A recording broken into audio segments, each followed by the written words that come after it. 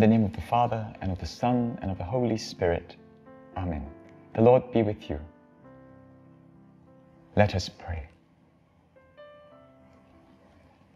Almighty, ever-living God, grant that we may always conform our will to yours and serve your majesty in sincerity of heart.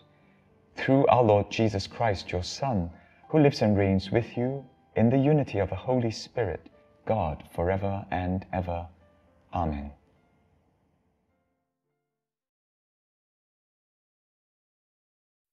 A reading from the letter of St. Paul to the Romans. The reason why those who are in Christ Jesus are not condemned is that the law of the Spirit of life in Christ Jesus has set you free from the law of sin and death. God has done what the law, because of our unspiritual nature, was unable to do. God dealt with sin by sending his own Son in a body as physical as any sinful body, and in that body, God condemned sin. He did this in order that the law's just demands might be satisfied in us, who behave not as our unspiritual nature, but as the Spirit dictates. The unspiritual are interested only in what is unspiritual, but the spiritual are interested in spiritual things. It is death to limit oneself to what is unspiritual.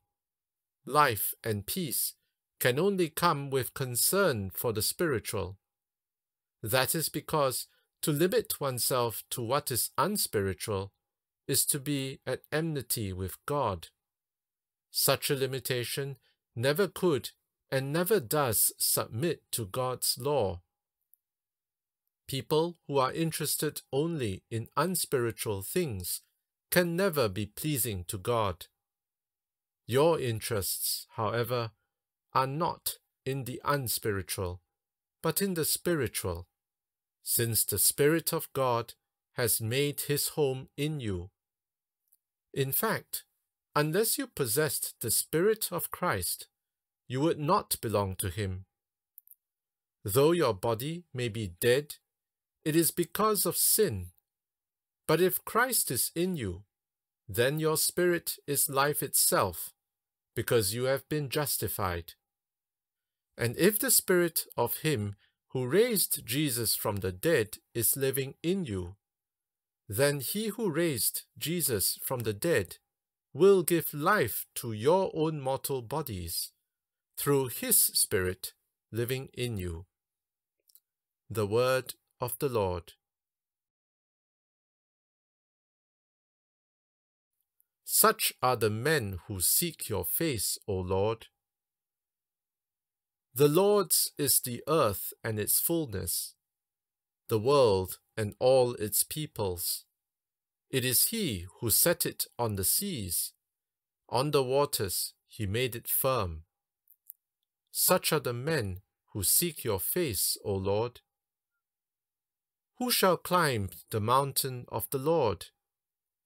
Who shall stand in his holy place? The man with clean hands and pure heart, who desires not worthless things. Such are the men who seek your face, O Lord. He shall receive blessings from the Lord, and reward from the God who saves him. Such are the men who seek him. Seek the face of the God of Jacob. Such are the men who seek your face, O Lord.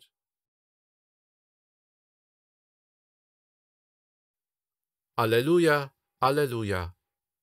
The Lord is faithful in all his words, and loving in all his deeds. Alleluia. The Lord be with you. A reading from the Holy Gospel according to Luke. Glory to you, O Lord. Some people arrived and told Jesus about the Galileans whose blood Pilate had mingled with that of their sacrifices. At this he said to them, Do you suppose these Galileans who suffered like that were greater sinners than any other Galileans? They were not, I tell you. No. But unless you repent, you will all perish as they did. Or those 18 on whom the Tower of Siloam fell and killed them, do you suppose that they were more guilty than all the other people living in Jerusalem?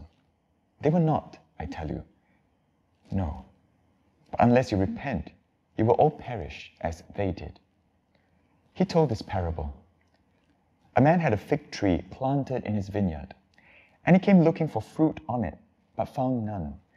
He said to the man who looked after the vineyard, "Look here, for 3 years now, I have been coming to look for fruit on this fig tree and finding none. Cut it down. Why should it be taken up to the ground?" "Sir," the man replied, "leave it 1 more year, and give me time to dig round it and manure it. It may bear fruit next year. If not, then you can cut it down." The Gospel of the Lord. Praise to you, Lord Jesus Christ. My dear friends, how gentle are you with yourselves? What do I mean by being gentle with yourselves? Meaning, do you give yourself a second chance? Some of us strive for perfection, and yes, in our spiritual life, we really journey towards perfection. But our perfection should be the way God is perfect. And it's quite beautiful that the Gospels parallel this perfection also with mercy. Be perfect as your Heavenly Father is perfect. It's paralleled with be compassionate as your Heavenly Father is compassionate. And so, if God is compassionate, there must be a reason why He's compassionate. And that is really revealed to us in today's Gospel, in this Gospel according to Luke, where we are told that this 1 more year till it bear fruit. Some of us take more time. We call it like late bloomers. And there is a particular season that we will start to grow and to grow a bit faster. There's also a particular season where we are pruned. There's a particular season of the pruning we will bear fruit. Not all of us grow at the same pace, same length, in the same season. And so, life is a mystery and the human person is a mystery. You and I are also mysteries.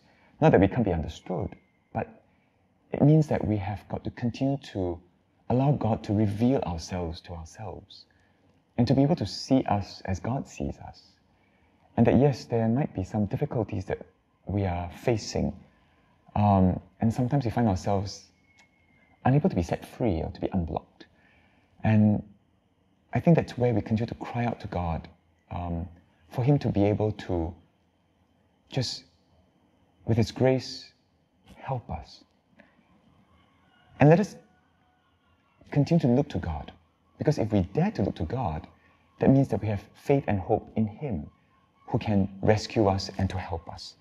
And so today, let us continue to have this faith and confidence in God's mercy, but also in His wisdom, in being able to reveal to us at this season of our lives what He intends of us, how He intends to maybe purify us or to strengthen us. But knowing that we can do this because we are safe in His hands and we allow Him to continue to walk alongside with us in this journey back to Him. And now with faith and confidence, we pray in the words our Saviour taught us. Our Father, who art in heaven, hallowed be thy name. Thy kingdom come, thy will be done, on earth as it is in heaven. Give us this day our daily bread, and forgive us our trespasses, as we forgive those who trespass against us. And lead us not into temptation, but deliver us from evil. Let us pray.